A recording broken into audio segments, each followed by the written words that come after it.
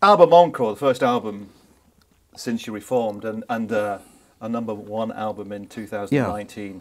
It's a pretty weird concept to get your head around, I would imagine. Yeah, really amazing, and because I think we wanted to make a record because we needed new songs, and we knew that we were going to tour this year for the 40th anniversary, but faced with like doing the same material again, it didn't feel right. So the obvious thing is to sit down and write songs, and we did that in a demo room, so we recorded songs too, and it just felt like it was turning into an album, because we hadn't sort of signed to Universal at that point, so it was just us in a room, yeah, demoing, and it went really smooth, and it just felt like we should make a record. Is that daunting then, beginning a new record? Because I take it you weren't that sure if an album would come out of these demos and processes. Well, we started with covers, because we were the original covers band anyway, you know, with songs like Monkey Man and Message to You, Rudy. So so the three of us brought a cover along and said, well, let's try and interpret that, you know, because so that the material was there, and it was just how we interpret it. So that was how we sort of put our toe in the water, shall we say. At what point did you start to... Is exciting the right word to describe something that's going well? I don't know. It was positive. It was positive. Yeah, that's a good word. Yeah.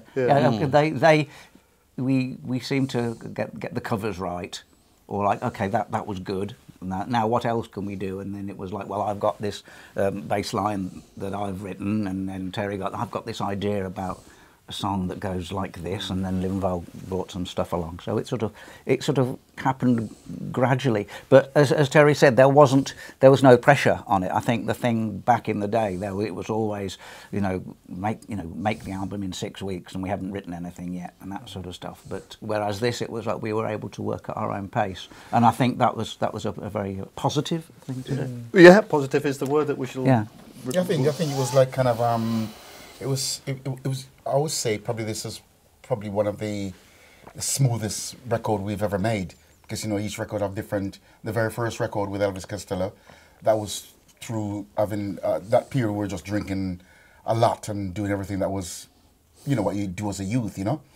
The second record we started to just falling apart, so it was a different vibe. This one we just went in there and we just sat down, and it was the easiest record for me. I thoroughly enjoyed making this record. Although the other two records, I enjoyed them, but for different reasons. This one is for, wow, I'm relaxed now. This is so relaxing and so smooth. There's times I just fall asleep, and I wake up, where we are now, guys, and all right then, okay. It was just really lovely. But it's all about the quality of the songs again here, isn't it? We Sell Hope, The Life and Times of the Man Called Depression, BLM, Vote For Me. There's a lot going on. So there was a wealth of great songs. I'm sure it didn't start that way, but the confidence must have come as these songs began to materialise, formulate, or whatever. I think we had really good ideas and subject matter, really, and that helped a lot. And because of now our age, there's like a sort of a voice of experience a bit, like the stuff that we're talking about, we've been through, and so it's like a reflection on our lives, really, and plus like how we still feel today. And when it turns into a sort of political song, we can look at it from a different angle. When we were kids, you looked at it from the angle like you're in it, and you want to get out of it. Now you can look at it and say, well, I've been through that, and this is dodgy ground, or this is, maybe we should try this. And it's more conversational, I think, now.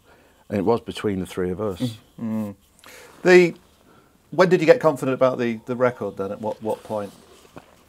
Well, we found that we could actually work together and make, which obviously make some music. Yeah. And we were all in agreement. We also had the services of a splendid musician, Nikolai Torp Larsen, who's who's been our keyboard player since we reformed in 2008. He was helping out, so he was helping arrange stuff and doing all that technical business that we weren't able to do. So we actually had a working unit, and we were able, I think the maturity of advanced years, shall we say, has enabled us, I think we now have the people skills to work together. Yes, to a common end. Do you trust your own ears, or do you have to go and play it to somebody else? Family, friends, somebody you trust? Well, I trust my own ears, really, and You rely on them totally. Yeah, and I don't like listen or show anybody anything until it's done, because I think it should come from. I don't want to be influenced, and it's interesting what Horace was saying, because if there was an idea I had, I'd question it before I raised it. So I'd think to myself, would Horace and Lynval agree with this or disagree with it? And if I thought they'd disagree with it, I wouldn't raise it. Right. So that avoided any petty arguments about it's got to be like this, it's got to be like this. It's nice to sort of edit it yourself first. Making specials albums in the past or recording specials was always very fraught, as I think Lynval alluded to. Ghost Town recording Ghost Town was an absolute force of the will, really, to get that done. The result was fantastic, but it was not a happy memory. Recording it. You have to go through the pains for the gain, or but this, as Lynval was saying, this was a lot easier because I think we'd done that, and you know we were able to use hindsight for once. The political landscape, Lynval. You were part of the brilliant Windrush. Came from the Caribbean, Tobago, and brought their colour. You brought your colour, your food, the calypso and reggae. It led onto sound systems and absorbed into punk. Things haven't really changed a great deal, really. I think things have gone backwards. It is so strange because I left Jamaica was in 1964, you know. So you know, on a ship called the Askin. That's where me and my sister my sister and I we both had one passport between both of us. Right. And to see what's happening today, where other kids who come to England and never left England, you know, and still didn't register as a British citizen, or got their documents for as a British citizen, and see what they've got to go through now, right? And I think it's a godsend that, you know, that with the specials I got, and it was true, touring with the specials. That's how I decided, you know, something. Here I'm with my Jamaican passport, where I go to different customers. You know, the word alien, you know, sort of it's a weird word. Strike me. What am I? I'm just an alien because of this little blue book, you know. So me and Neville, you know, we both got our British passport, and so that gave us the freedom to move around. But those, when I read some of these stories through like the Guardian newspaper, and see what some of these people, or you know, they're pensioners, you know, and to go back to Jamaica and even to visit distant family there, you know, they can't get back to England, or they weren't allowed to come back to England. They spend most of their life here. They have the national insurance number. They worked. They pay in the system, but in a way they got deleted. I think, how did that happen? And reflecting that on the album in this moment, has it been difficult, or do you feel though you've tackled it as the best you can? Because we can get bogged down with Brexit and all this nonsense, and we still don't know what's going on. But for you, how have you tackled it? And it seems like we're retrogressing. It was strange because just now when you know, my sister, you know, when I played my sister the sort of early stage of BLM, right, and you know, and as soon as you come here, you, she's jumped, she cringed, you know, because that's where we're coming from, and how tough that was for us to emotionally, because it was such a heavy negative vibe on us. It was thrown at us in such a because it was violent that way, you know, and to see the reaction on her face when I said, this is what happened, because we just wanted to at times just to get away from that time, you know. But now I read where's DN Dublin was in was it somewhere, and this young girl called my. I think, well, this is 2019. I'm going back from 1965, you know, that time at school. In Glasgow, I think, well, wow. We're back to exactly school when I was a kid growing up. Yeah. If we go back to that period of the 70s, kind of, I should imagine you were sort of charged by the punk thing, because it was fizzling out just about the time, you know, you began to get the thing together in Coventry. It was pretty bleak then, wasn't it? It was very bleak, and a light shone really, and that's when the Sex Pistols and the Clash played in Coventry. because for me and my mates at that point, before that point, we could never work out how you'd be in a band or what you'd meant to do, or, you know, we didn't grow up with music lessons. So then we saw the Clash and the Pistols, and pretty much after that loads of bands started to appear, and that was maybe 77. But it was like on the tail end then of punk. Punk had happened, but so then you discovered all these new bands, and bands like, you know, Ian Dury and the Blockheads, and even like Elvis Costello, who were a part of punk, but sort of a bit of a progression really. You felt songs were coming through a bit more, and yeah, and then we sort of played together in different forms, different bands in and around Coventry, and we just sort of happened to be in the same band at one point, and the Coventry Automatics. You are the original founding member, Horace? The three of yeah, Lynval and I and Jerry, Yeah. and then we had a singer before Terry, but only for a few months. So, yeah. What musically brought you together? Was it the obvious reggae, or I don't know? You said soul and funk, or what would it? It was soul and reggae for me, because obviously, me born in Jamaica, you know, and carry all the ska, the reggae with me. And obviously, you know, soul band was like, you know, the James Brown and all the Otis Redding you know, just Curtis Mayfield is one of my biggest musical influence, Curtis Mayfield, you know, when it comes to, so it really, as Horace said, it was really soul music and funk music and reggae. So soul reggae, that's the sort of band that I played in when we, before I met Sir Horace Gentleman. When we first started to play reggae, I really struggled with how it works. So Lynval and Desmond Brown, who was the keyboard player in the Selector, they used to come round my flat and give me reggae lessons. Like they'd put these things on, and I'd sort of like, it doesn't make sense. But and Lynval would go, no, it goes like this, it goes like this. So it's like, okay. So I eventually got into it. It was so strange, because I remember H, the drummer from the Selector, teaching Jerry how to play reggae, and it was so funny, you know, because Jerry, you know, you see that, and he's dribbling, and he's like that, and pump it, man, pump it, and Jerry, pump it? What pump? What? Just pump it like that. And he's dribbling like that, and the one thing with him, he never gave up. He decided he was going to get it right, and I must say, he got it right. He learned, you know. I've never quite really decided what two-tone was. Some people describe it as a genre, or it could be a lifestyle, it could be a political leaning. How did you see what you were doing at the time? A band with a message, a soul band with a message, would it have been? Is that nearest to it, do you think? It was a record label, first off, because it was something that had it had black influences and white influences musically and sort of stylistically as well. But it's become to be an adjective now, isn't it? It's now an all-encompassing term that means something that's racially integrated. Yeah. Which is no bad thing, really. But I always thought, the more we talk about it, the energy came over more than anything, I think, especially if you did a live performess. That was the punk. Yeah. You kind of you're charged by it. I always thought that it was like the sexiness of reggae and ska, but played with the energy of the Clash and the kind of powerful. Yeah. And you got to play with the Clash in about '78, which was that must have been a big moment for you. The Pro Tour. Yeah. We were connected at some point to Bernie Rhodes, the Clash manager.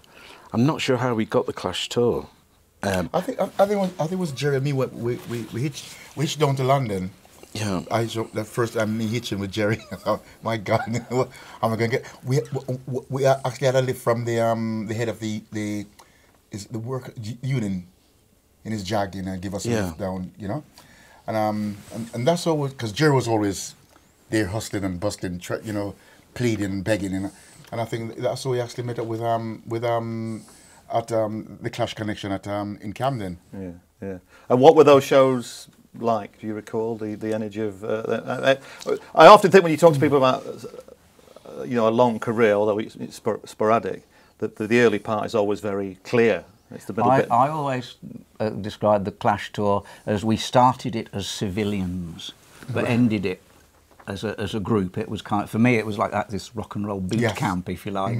You know, it's a great bill. Dues were definitely paid, you know, on that tour. But you know, at the time, you see the Specials and the Clash on the same bill. It was fantastic. An extraordinary moment. And Suicide were on the same bill too. And at some point, Sham 69 or Jimmy Percy, he turned up. I remember him turning up. Now that's weird. Yeah, but it was really odd because it was like on the tail end of punk, the Clash had become the Clash, and we were playing cities that maybe were a little bit behind what was going on in London, and so punks in wherever it was, Bristol, or used to spit a lot, and we weren't a punk band, but we got spat on. I just remember being spat on terribly. Like every single night. Susie Sue got hepatitis through that. Like covered, and it was really horrible. But it was great. It's the first time, you know, you could hear your voice, and there were monitors and there were lights. You could hear yourself, and you were on the stage. Yes. You were on the stage, and before that we'd just done pubs and, you know, really small venues. So it was great. Coventry at that time, then, I've not really talked about what was happening there. Was it just the universities? There was a club scene. There was just something. You obviously met, and you were all gravitated towards a place. What do you think it was about that? Well, Coventry's an industrial city, you know. Yeah. My father moved from Gloucester to Coventry because of work. Engineer, because there's car factories, there's Triumph motorbikes. So it's all about, you know. So it really, I mean, it becomes a university city now, but the history of Coventry was a working class. You got mine there. You know, it's all about and through all that, obviously, there's always bands and there's working men clubs to play at. You know, so therefore, you know, we had lots of place to learn to perform. You know, so apprenticeship. And taking the shows out then beyond Coventry, I suppose. Sounds a bit weird now, but you know, going up to Manchester or Edinburgh, it was an exciting thing, wasn't it? Because it had to be. Because you were at. That was the great thing about living in Coventry, because you could do a gig in. You're almost in the centre of the. Yeah, country. you could go do a gig in London and come back that night. You could do a gig in sort of Manchester or Liverpool or Bristol or whatever. You know, so that's why there are lots of distribution hubs in the Midlands around Coventry. And talking about it now, do you remember getting a sense of improving as you went along and more confident with the shows, getting it flowing? Knowing where to plan, how to plan the set out, and it's all a learning curve, isn't it? I think the audience took us there really, because the audience grew and grew, and I don't know, felt like a real part of it. We were all learning together, and sort of what you do at gigs, and there was a gig at Greyhound in Fulham, I think, where the window went through, but places were getting like sold out, and it was a learning curve really. I don't think we actually became the Specials until we got our hair cut and bought suits. Right. I mean, that was proper. The Clash tour, we were kind of mix and match kind of stuff visually. Yeah. But then after we'd recorded Gangsters, it was like, okay, you know, back then you could still buy a second-hand tonic suit up Gosford Street for under a £5. You know, whatever. The suit that I wear on the cover of the first album cost me £7.50. Still have it? Yeah. Tell us about Gangsters then, because that's, I suppose, I don't know if pressure is the right word. I suppose it's picking the right song to kick-start your career in a way, in a sense, isn't it? Gangsters. Was there total agreement that's the way to go at the moment? Because, you know, I think we're learning that we can't really categorise the band. I think Gangsters is a story that, you know, because in Burning Roads, after we finished the Clash tour, the Unpro tour, Bernie sent us to France, to Paris, and we come back with Gangster. So that's a story of, you know, there's no way of actually sort of thinking, which would be the first thing. It was natural, because it's what we went through while it was in Paris. So we come back with this song. Yeah. And I suppose then you get on the telly, Top of the Pops, of course. Yeah. That must be a very important thing. Well, that was where it started to get surreal, because up until that point you only had yourself to look at. But I think we were playing in Hull that night, and we watched Top of the Pops at somebody's house. But for me, it was really, really odd, because I wanted to be in a band because I didn't want to do anything but be in a band. There was no goal or ambition or anything, really. It was like, this is what I want to do. And all of a sudden, you're on TV. And that changes everything, I think. It really does. It did then. Yeah. Because, you know, you could be anonymous on the Wednesday when you filmed it, and Thursday it goes out at 7:30, and on the Friday morning it could be a very different thing. It sounds like it sounds like, you know, something like Last of the Summer Wine here, but that's what happened. It was a collective sharing, Top of the Pops. Yeah, it was a big show, and that mattered at the time, and it was. You've all grew up watching it, and then all of a sudden you then catching yourself a glimpse of you're on it. You're like seeing yourself in the mirror, and then people know that you're on it.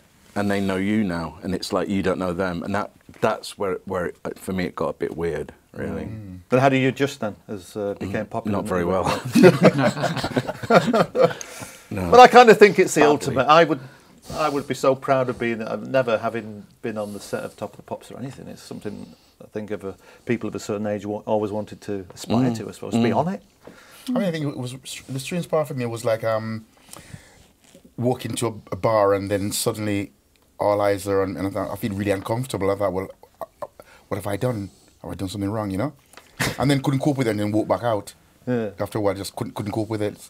I had to grow to get used to, you know, people seeing me and know where I am through Top of the Pops. I think some people in the band took to it like a duck to water. Like Neville was always famous. Yes, yeah, well, you know what I mean. Right, so it suited him, you know, without I don't think without too much problem. But I think, but for other members, it was a little bit painful. But you get to the debut album, and you're working with Elvis Costello, which is pretty amazing. I have to say, I don't know if it felt like that, but for me, going Elvis Costello is producing that album. It's just like. It's just one of the greatest things. It was great, and I don't know how that happened, but I remember him coming to gigs. I remember him coming to see us in Bournemouth, and he was sort of a musician who'd made records, and he just sort of happened then to produce it. He was in the studio with us. That's my real memory of it. It wasn't like we need a producer, how many points. It wasn't that. It was like, it did feel quite organic. He was a real fan of the band, then he worked with us. Was he a guide then at the time? Because you're new to, putting together 10, 11 tracks, maybe 12 for an album. You need some guidance, don't you? Did you go in with songs, cover versions? We'd done some recording prior to that, but it wasn't particularly brilliant. So it was good to have someone on the other side of the glass who was on your side and who had an idea what we wanted to do. Did you need focus at that point then? You probably would need some sort of focus. Well, no, we knew what we sounded like, and it was just a question of playing it, of recording it, really. Yeah. So we just basically played what we played when we did gigs in a room with a tape recorder, really. I mean, and could you convince Elvis Costello that the things that you wanted? Because it's hard to sort of explain yourself, I suppose, when... I thought it was quite easy because all the songs were already there. Right, okay. So it's just like him sitting there and just, guide us through, and because we just played exactly all we played. And try and play live as much as you can to keep the energy going. That album was successful. You became very successful very quick, and you know when you get to Special AK, for instance, that was a huge breakthrough, another TV moment, and all the rest of it. What was the biggest change then around about that period when, I suppose it's coming at you? Somebody described it, it was to be recently, I think it might have been Paul Simonon, it was like being in a car going downhill without brakes on or something like that, or looking back through a prism. Do you recall, I suppose it's like being on a pretty fast fairground ride or something, isn't it? When you're going through the eye of the storm stuff, isn't it? Well, I actually remember very little. I remember key things like Top of the Pops or like we did a gig on a pier in New York.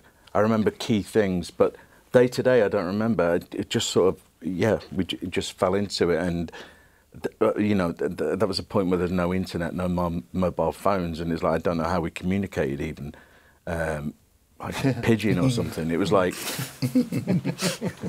just to get us together. But we all used to know where everybody else was, and all of a sudden there'd be a tour or whatever it was, and we'd just get together. But I've got no real memory apart from specific highlights, which, like, from a kid you'd think I want to see New York and Japan and stuff. So they're the only memories I've got.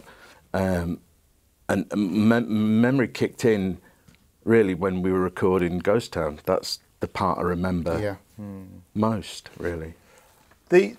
It was a movement then, was it, along with the specials, Selector, Road to Dakar, Madness and other acts. Did it feel like that, or was it? I tend to think it was probably fragmented quite quickly, all of that you were in 1979, you know, two-tone, the two-tone tour was Specials, Madness, and the Selector. Right. We then went on to sign the Beat. Then the following year, the Body Snatchers arrived. That's right. So yeah, there were, and like two-tone became a musical genre rather than just the name of a record label. But you must have felt a little different to the rest of them. I suppose everybody in that period probably felt that they offered something a little bit different. But Specials were way ahead of everybody on the label, weren't they? And probably way ahead of most bands around at the time. That's that's not you showing off. That's fact, isn't it? Yeah. Moving on then to the soap opera that is Ghost Town. Terry, I seem to remember telling me a long time ago that it took an age to make, and you were falling apart as it was recorded. It was very difficult. What was it just the process? You weren't getting on by this stage? Well, I don't think we were getting on that great, and I think we'd splintered a bit into our own little camps. And I do remember like being on a tour bus, and all of a sudden there were like little groups on tour bus, and people were starting to bring their mates on the tour bus, so they had someone to talk to then rather than the band, and it felt really splintered. And it was after More Specials, which I thought was a really brilliant record. And actually, it's my favourite out of the first two. But it was then a question of what direction do we go in and where do we go from there, really. And I don't think we could all agree, even though a lot of it was unsaid, we couldn't all agree on the direction we wanted to go in. And if you look at how we looked on stage at that point after More Specials, it was a million miles away from the first album. I mean, that was a massive change very quickly, and I didn't feel like we were all pulling the same way, really. So, dystopian Britain, bleak, inspiring, and the sound of a band falling apart. Is that what it is? More or less. Yeah, I suppose so. Yeah. Succinctly put there. But out of the Adversity becomes an extraordinary record, which is probably one of the greatest pop singles. Certainly, would be in one of the greatest 50 greatest singles of all time. It's very hard to sort of describe a single as I know. Penny Lane and Strawberry Fields is a single. Yeah. A single in the sleeve, and it becomes something more than just a record spinning around on the needle. You know, it becomes part of the culture and the life. I think all great singles tell you a lot about how you live at that point. And you know, you go back to the 60s and the 50s even. And a great single will tell you what the environment's like, what society's like. I think Ghost Town definitely did that, because that was exactly how it felt. And it was like watching Clockwork Orange, that record, for me. It's it was like being in Clockwork Orange. But, I mean, concrete held, you know, that still sort of resonates with me. After it. This is where it gets a little convoluted, and we can go on this, that and the other, and it ends up with you somewhere along the line getting on and all getting back together as a core, most of you. How did that happen? Who started? Lynval.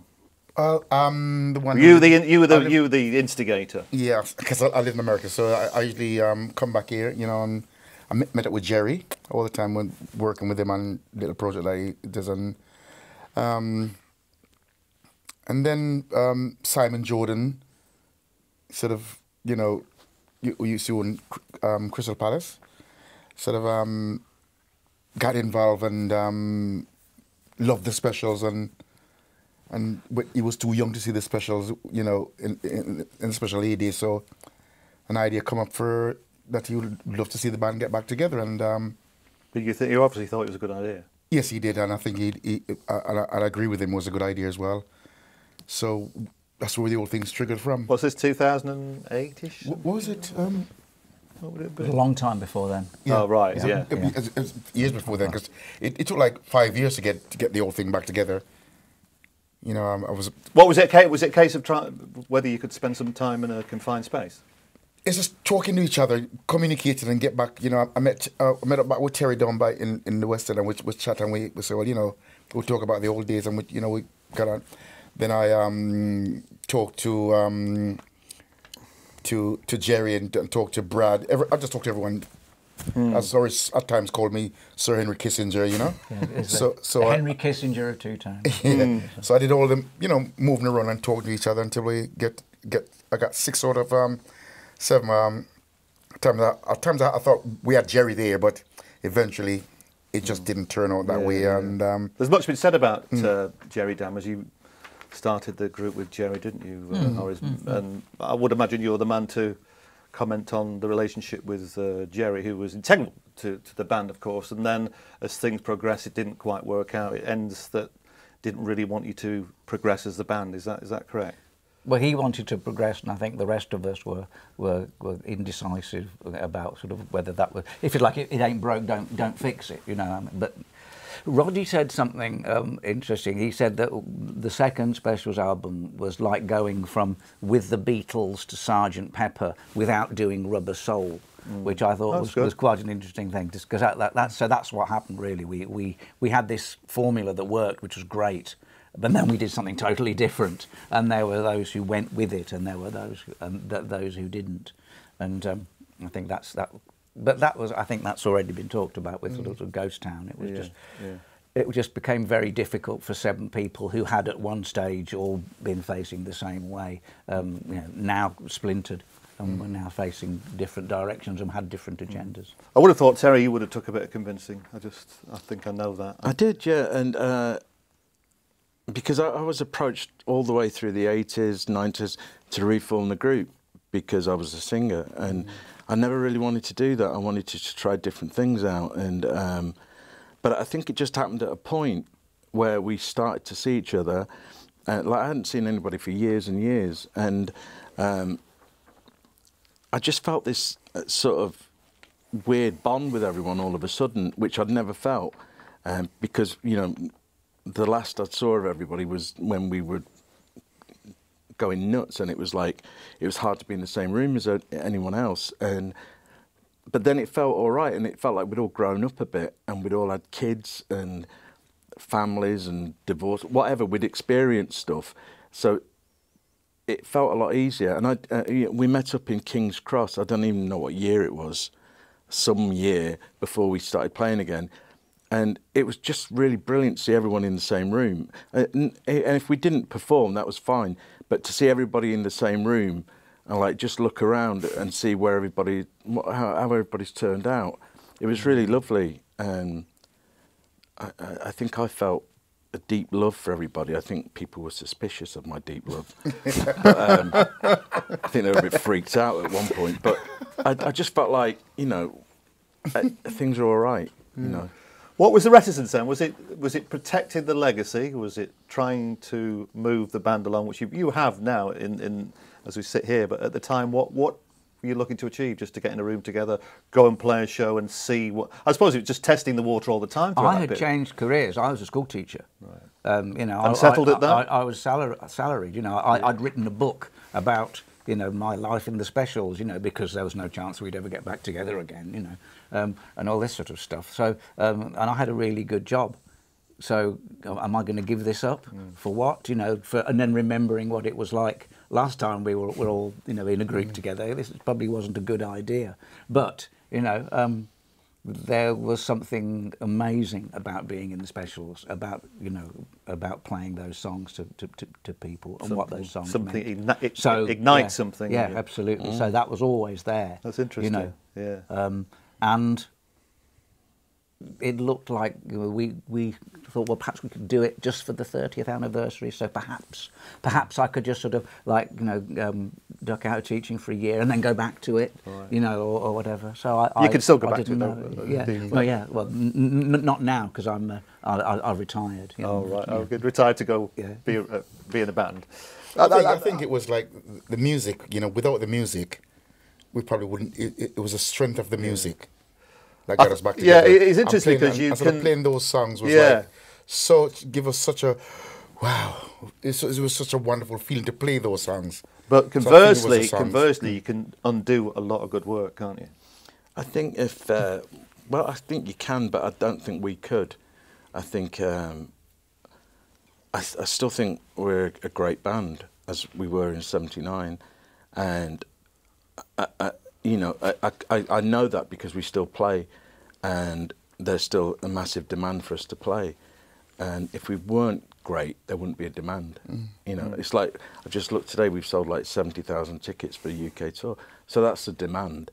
We're not sort of begging people for a gig. Do you know what I mean? It's like we still feel like an important group, and I think in the last 2 or 3 years it seems to be crossing to a younger generation too, and that is really lovely to see kids at the front and who are into our music and who have, you know, been handed down our first album and started to understand what we're saying.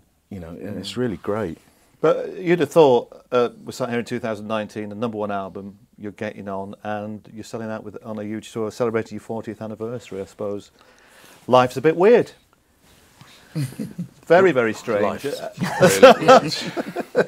But how do you view it then at the moment, looking at, you know, dates selling out and people are liking your new music, because it's obviously important, and to be relevant as well after such a long time is pretty important as well. You still have something to offer. That's essentially why you're probably sat here talking about it, isn't it? The fact that you've been able to put a record together that It's reflects. just brilliant. Like, we've been rehearsing for 2 weeks, and to rehearse new material that has never been heard live is just really great. And it's like, it makes it really exciting again for us, I think.